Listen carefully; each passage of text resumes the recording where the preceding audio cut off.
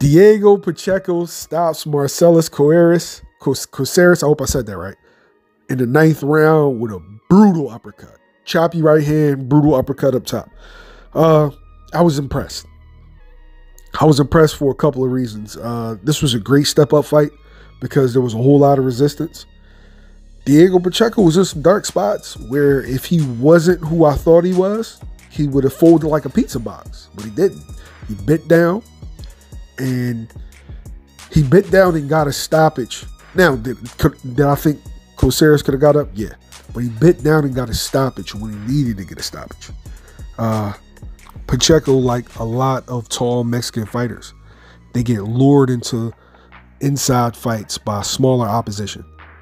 And all of a sudden, you know, they're smothering their punches, you know, they're fighting on the inside and just fighting in a phone booth where they're best suited keeping the guy at the end of their punches.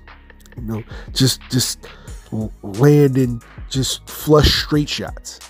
And once he found his range, once he found where he was comfortable and best suited, you saw a different Diego Pacheco. Landing the choppy right hands with a long left uppercut combination. And like if he can stay away from just fighting in the phone booth and stay away from traditional Mexican fighting, then I think you have a very dangerous fighter at 168 pounds. I feel like he's a guy that should be talked about a lot more.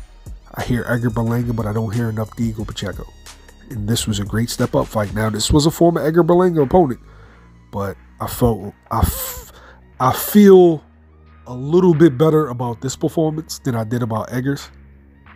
But they both were tested and they both passed. So I just look forward to seeing more from him in the future and seeing, you know, him add little things to his game, learn from his mistakes. Yeah, I love the maturation process of a fighter. So you let me know in the comments below, who do you want to see him face next? Like, share, subscribe. YSM Sports Media, we out.